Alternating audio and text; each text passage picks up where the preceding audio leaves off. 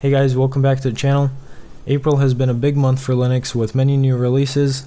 I've covered Ubuntu and some of its flavors. Now I'll be covering Deepin, and soon Fedora 30 will be released. With that being said, I present to you Deepin 15.10. It's been a bit over 3 months since 15.9 and the new release has finally arrived. So what's new in the new release? Well, if you were expecting visual changes, nothing's really changed, although it already looked good in the previous versions. One thing to note is that the blur effect does look slightly different now. Also, Deepin is now based on Debian stable, hence why the store seems to say it's an adjustment, so hopefully up-to-date packages are to be expected in the future. The main focus of Deepin 15.10 is the transition to the Kwin window manager with Deepin modifications to make it work nicely. Dragging and splitting applications to the corners of the screen is now possible, and overall more responsive than before.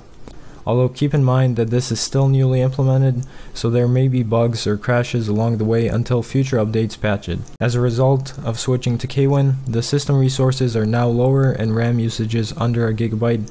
Although keep in mind I'm using a virtual machine, so it might be different on an actual machine.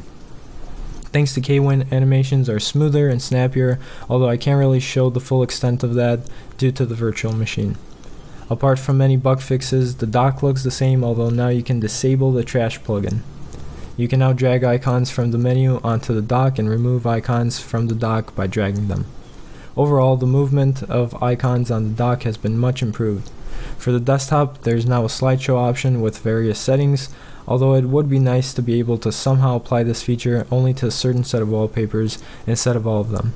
There's also an auto merge feature by right-clicking on the desktop, which helps organize files. The control center is basically the same, but with a new feature which lets you adjust each sound option separately. This is a nice touch as you don't have to get rid of the sounds you want to keep in order to get rid of the ones you don't want.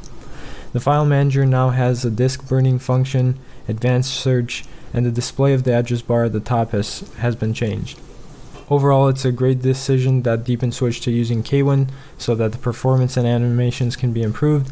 Lots of bugs have been fixed, although expect to still encounter some as the transition to Kwin is new. The only complaints about this new version is that the new blur doesn't look as appealing as the previous one and is a bit too transparent in the menus, and that the Deepin dark GTK theme hasn't changed to match the dark theme of the native applications, but in the future the native applications will be able to change to follow the GTK theme, so that's not really that important.